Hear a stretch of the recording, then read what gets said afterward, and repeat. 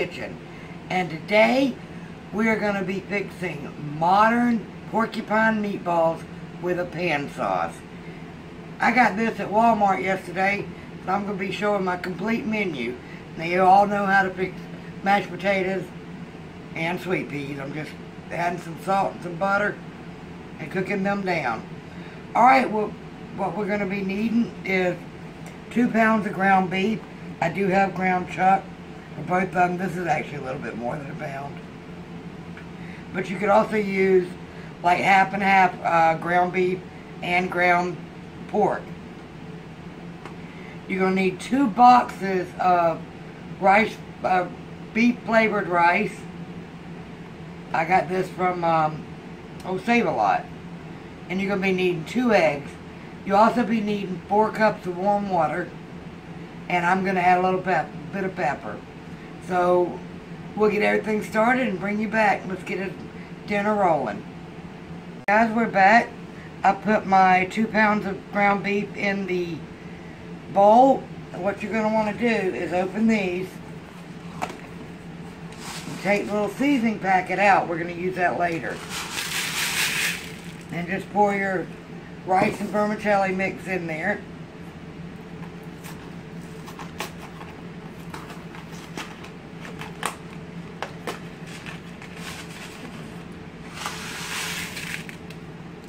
Add 2 eggs, beaten.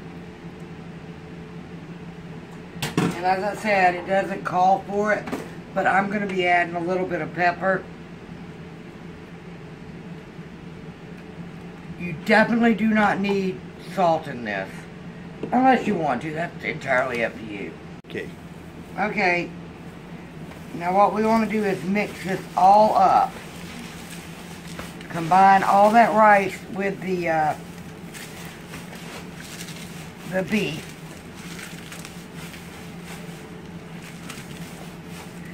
And try and keep your gloves on. I got these at Dollar Tree, and I like the healthcare ones a little bit better, but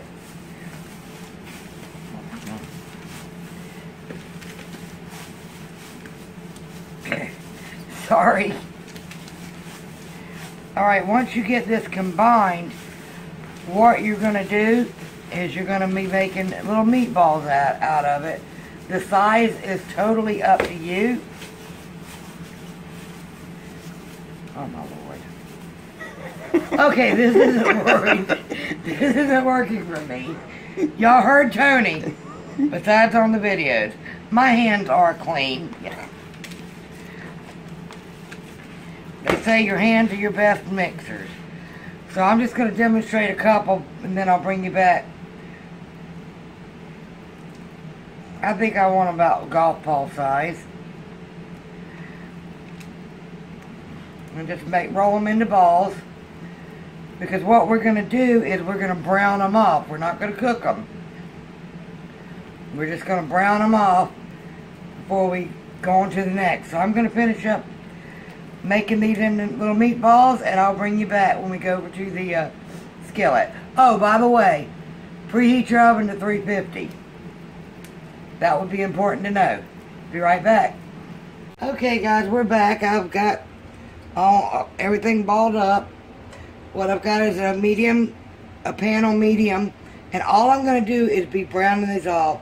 I didn't add any oil. I just added some cooking spray.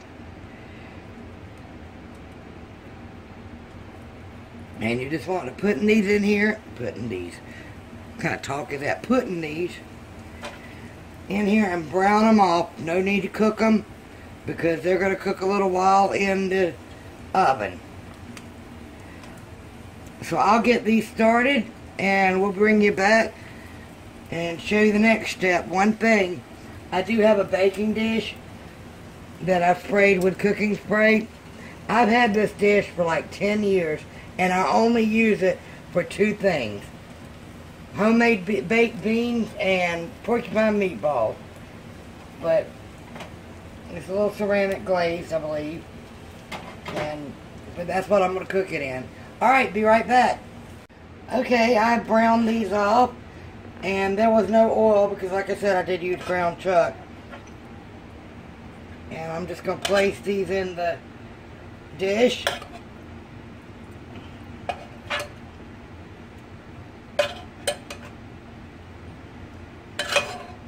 Once again, a lot of food just for me and Tony.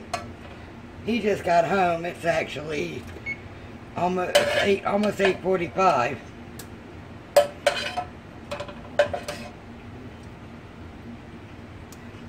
Okay, what you want to do now is take about 4 cups of water. And you want your little seasoning packets from the rice. Empty that in there, into your water. Oh shoot. If I make a mess, I had them upside down. Oh well, it'll still be good.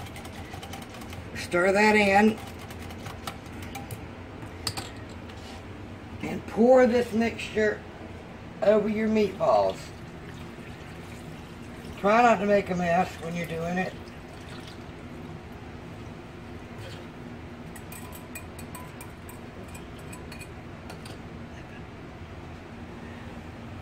Alright, what you're wanting to do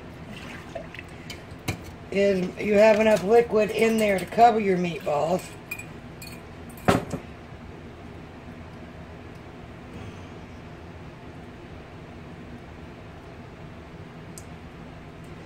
I think that's pretty good. They'll cook down a little. And once you put them covered into a 350-degree oven, and you're going to cook them 45 minutes to an hour. How long you cook it is according to the size of your balls. Okay, that did not sound right. Your meatballs. Alright, we'll bring you back whenever we're almost done. Guys, we just got this out the oven. Look at these. These look really good. Now, what it told me to do, what I sometimes can do, if you use like ground beef with the ground pork, you make a pan sauce. But it tells you to use your drippings from your pan. I didn't have any drippings. So what I'm using is, I put about a tablespoon of butter, and what I'm going to do is add, maybe half of a tablespoon of the Wonder flour. I'll stir that up just for a minute, a short minute. You aren't going to be really browning it or anything, because you're just making a little pan sauce. I'm going to use it to go over the mashed potatoes. And what you want to do is take some of this broth.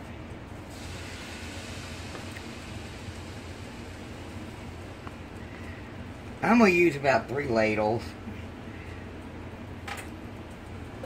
And you're going to let this boil